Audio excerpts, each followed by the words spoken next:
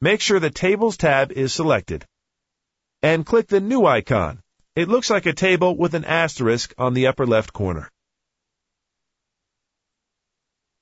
The New Table dialog box gives us different options for creating an access table. The preview area displays a short synopsis of each option as it is highlighted within the option window. Click the Design View option and click OK. This opens the Table Design view, which allows us to create fields and set field properties. Whenever we switch views, Access automatically modifies the toolbar to correspond to the current operation. This is the Table Design toolbar. At the bottom of the screen, the status bar confirms that we are in Design View. It is in this view we create or modify a table's fields. Before we do that, we need to know how a data table is composed.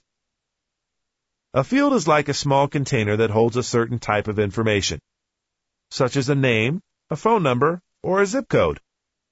A set of information units or fields relating to a single item or individual is a record.